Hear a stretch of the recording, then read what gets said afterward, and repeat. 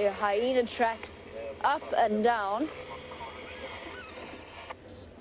Now, for those of you who are relatively sensitive viewers, I just want to let you know, to at least to warn you, that the sighting that we're going to now, I think, could be very sad for some of you. It could also be relatively graphic.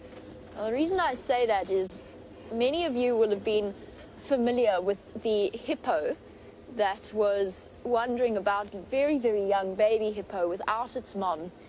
And I suggested that it had either died or there was a good chance it was going to be killed very quickly. And I think that that is what we are on our way to see.